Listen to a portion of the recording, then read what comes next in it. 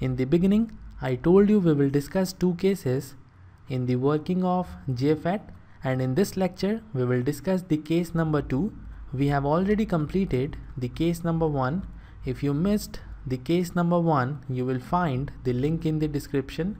In case number 1, VGS, gate to source voltage, was equal to 0 volt and VDS, drain to source voltage, was equal to VDD, where VDD is some positive voltage.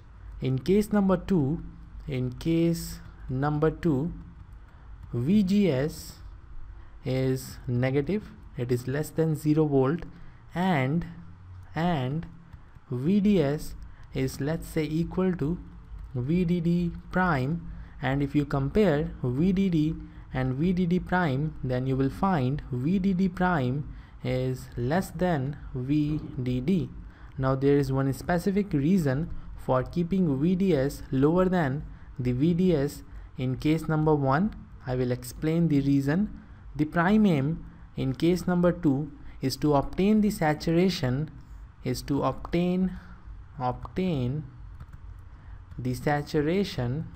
saturation at lower value of drain to source voltage VDS. So we want to obtain the saturation at lower value of VDS, and because of this, VDS in case number 2 is smaller than VDS in case number 1. Now I will explain what do we mean by saturation. Saturation is a condition in which the drain current ID remains constant with change in drain to source voltage VDS. So when you change VDS and ID remains constant, we call this condition saturation condition. In the case number 1, when VGS is equal to 0 volt and when VDS is greater than magnitude of pinch voltage VP, then ID is equal to IDSS. IDSS is a constant current and it is the maximum drain current. So in case number 2, when ID becomes constant, we cannot say that ID is equal to IDSS, because for IDSS VGS must be equal to 0 volt. But in case number 2, VGS is negative, it is less than 0 volt, so ID is not equal to IDSS in case number 2. Now let us see how we can obtain the saturation condition in case number 2. You can see VDS is smaller compared to case number 1, and when VDS is smaller, we need to make VGS more negative. And we are doing this to have the same width of depletion region as in case number 1. So the things are now clear. In case number 1, we had larger VDS, and for that we made VGS equal to 0 volt, but in this case VDS is smaller, and to get the same width of depletion region we need to make VGS more negative. So I will connect the gate terminal to the negative polarity of the voltage source and the positive terminal to the source terminal, and then we will connect the source terminal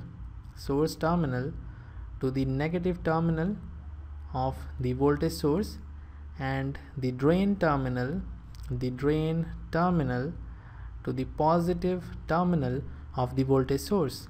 This is the drain terminal, and because of this the width of depletion region will now change, and current ID will flow. The gate current IG will remain 0 amp because of reverse biased PN junction. The source current is having the direction like this. IS is the source current. I will connect the source to the ground. So this is the circuit, and let's say VGS plus minus VGS is equal to -1 volt.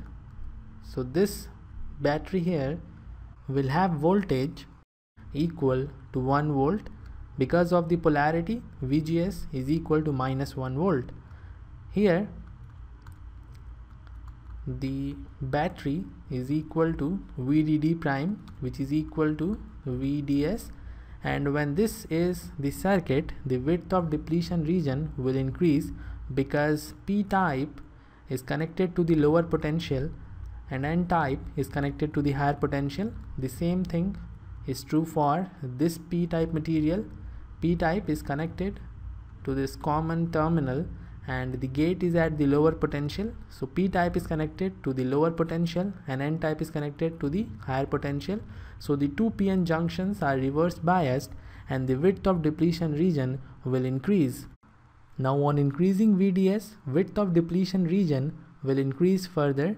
The width will increase more at the top as compared to the bottom, and after some time it will appear that the two depletion regions are touching each other, and this condition is known as pinch-off condition, and the corresponding VDS, corresponding drain to source voltage, is called as pinch-off voltage.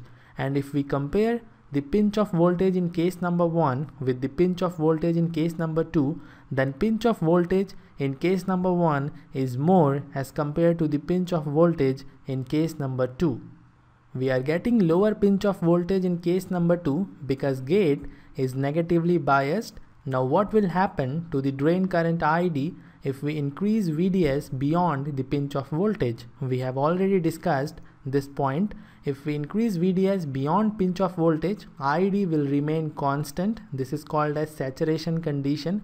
So we have achieved the thing we were looking for. We have the saturation condition, ID is constant, and the main thing is that VDS is relatively smaller as compared to the case number 1. We are getting saturation condition for lower value of VDS as compared to case number 1. Now I will quickly draw the pinch-off condition, and you can see that the two depletion regions appear to touch each other, and when this happens, the current ID will become constant. If you increase VDS more, ID will remain same, and this condition is called as saturation condition. So we can say that by applying negative bias to the gate, the saturation level can be reached at the lower level of VDS. So this is all for this lecture. In the next lecture we will discuss VI characteristics of junction field effect transistor. The next lecture is very important. We will plot ID versus VDS plot for various gate to source voltages.